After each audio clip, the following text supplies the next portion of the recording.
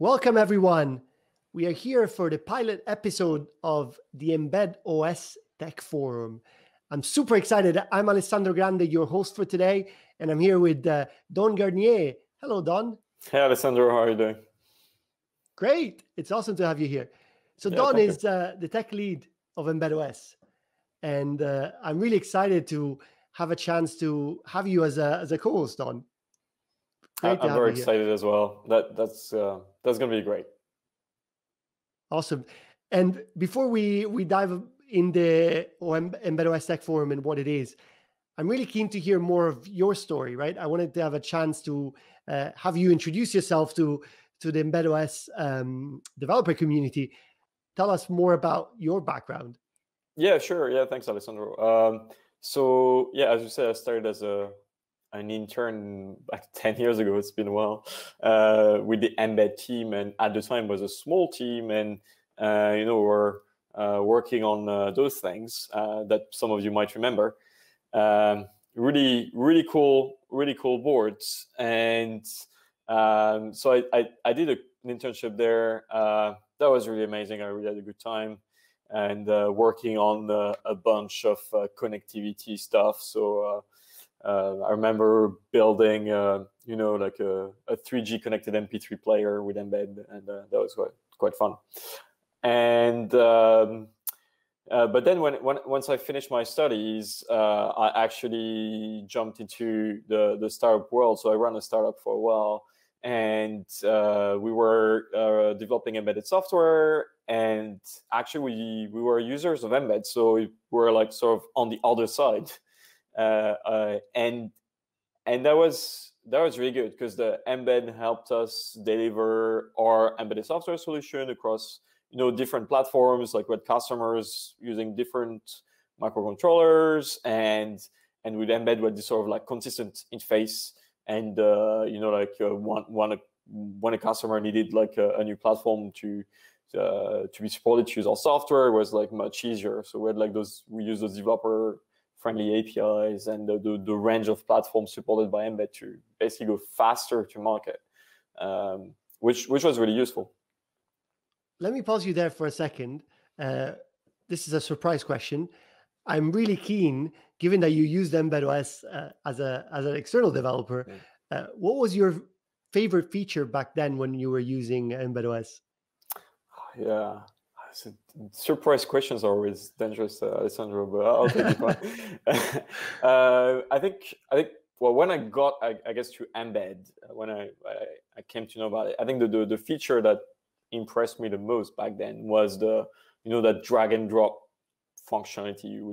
You could very easily you would download your binary and like drag and drop it onto what was essentially would look like a flash drive, and it would get programmed to your board. And I think back then I thought that was really cool, because the alternative were buying like one of those really expensive JDAG programmers, and it was really like complicated, and you sometimes had to remove your microcontroller from your board and program it and put it back, and that was a pain. So like that sort of drag and drop feature, I think, was what for me was the killer feature at the time. Awesome.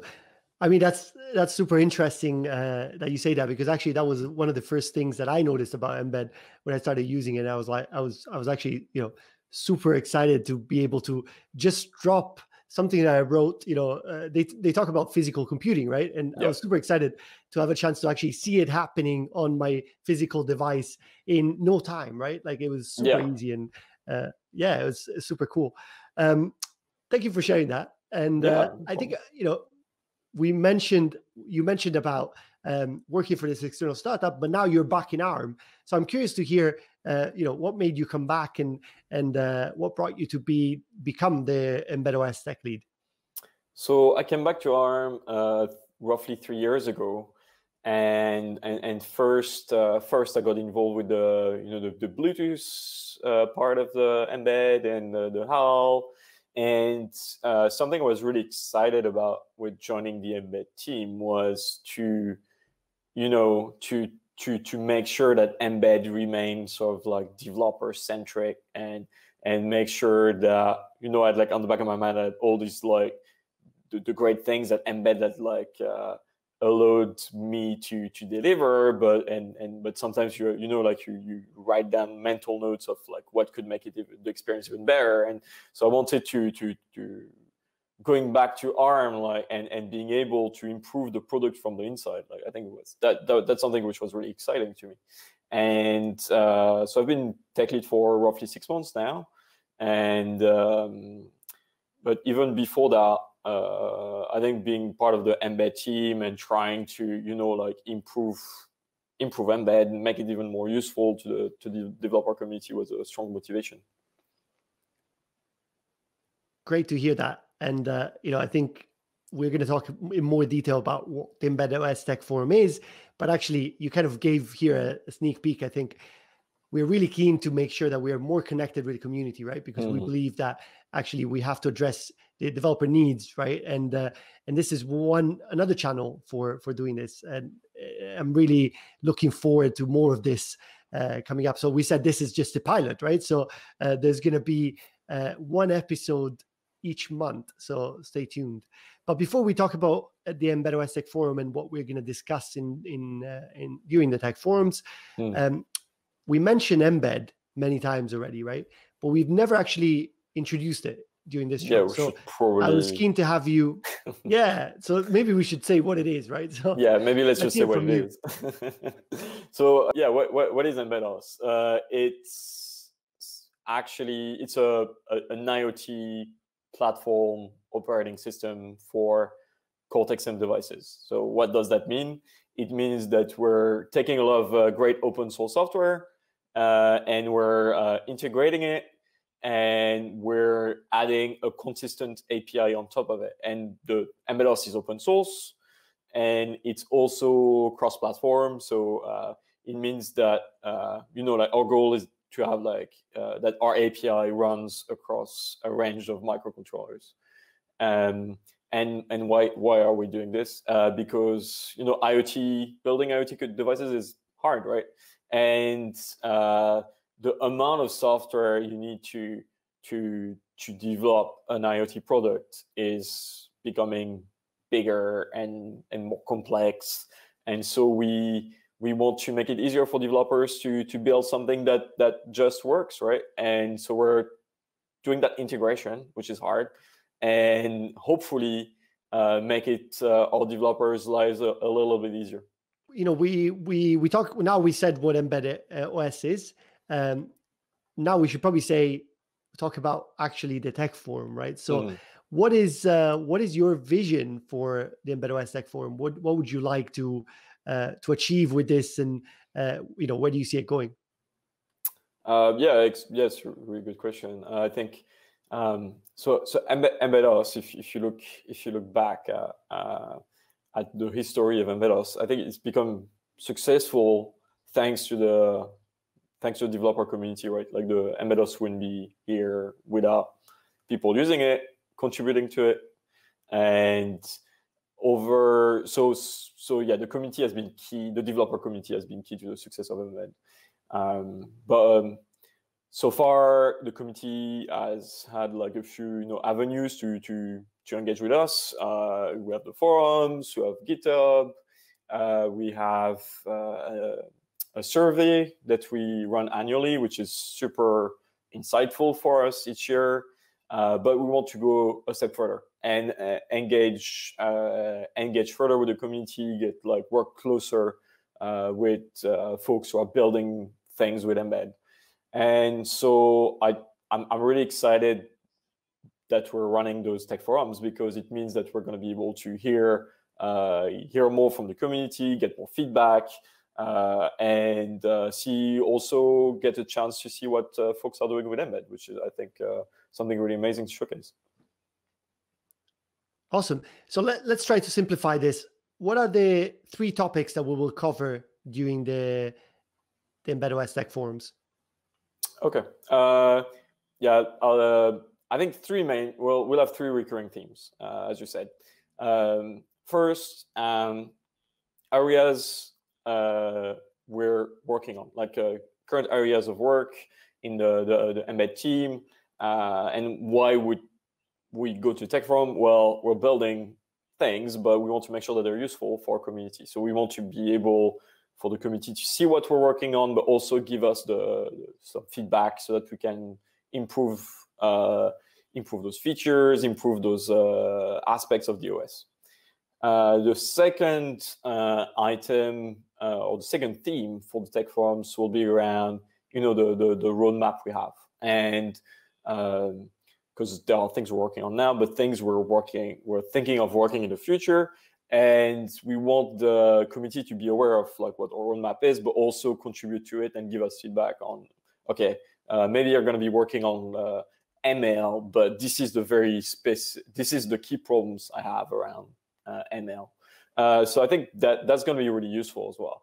But the third theme, which to me is the most exciting, is showcasing what the community has built, what our partners, what developers have taken Mbed and what they've done with it, both what products they've built, or how they've extended Mbed OS maybe to address some specific problems they had, and also what their journey was and what their journey is with Mbed, and yeah, like what are the things that worked well, the things that could have been better. And I think that's going to be super exciting to hear what cool things people have been building with Mbed. So yeah, looking forward to that. Awesome. You said a couple of things that made me really smile, right? Because you said you're excited about having developers talk to us and share what they're doing, right? And actually share with everyone out there, right? Like with all the other developers, what they're doing, because sometimes that's also missing, right? It's like, so I think that's a key, right? We're giving a platform to these developers to share with everyone else and with us, what they're building. And the objective of this is to really drive more innovation, drive more contributions, drive more exciting projects that we can do together, right? So, to me, that's super exciting, harnessing the power of the community, right? And doing this together as a group of developers, right? So, thank you for that. Thank you for sharing your view. One thing I wanted to mention to give our listeners, our viewers, a chance to maybe understand what kind of topics we will cover in the future during those Mbed OS Tech Forums, is I wanted to ask you actually, what do you think are the key themes that Mbed OS will focus on in the next 6 to 12 months? So there's a few things where we want to get right. And I think a key theme we've had in the Mbed OS team has been, how do we make sure developers can go to prototype to production more easily? So that's one of them. We want, but beyond that, we want to focus on developer experience as well, and also we want to make it easier for the community to contribute to Mbed OS and give feedback on how they're using Mbed OS. So I think those themes will probably be quite important in the next couple of months. And so yeah, looking forward to speaking about those things. Of course, there'll be other areas we'll be addressing too.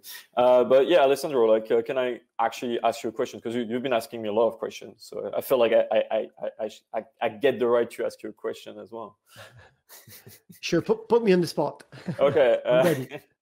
So can you share maybe with our audience a little bit more, details about the Mbed OS Tech Forum and how that's going to work? Absolutely. I'm happy to do that. So we're going to have our first Mbed OS Tech Forum live on the 9th of December at 5 p.m. UTC.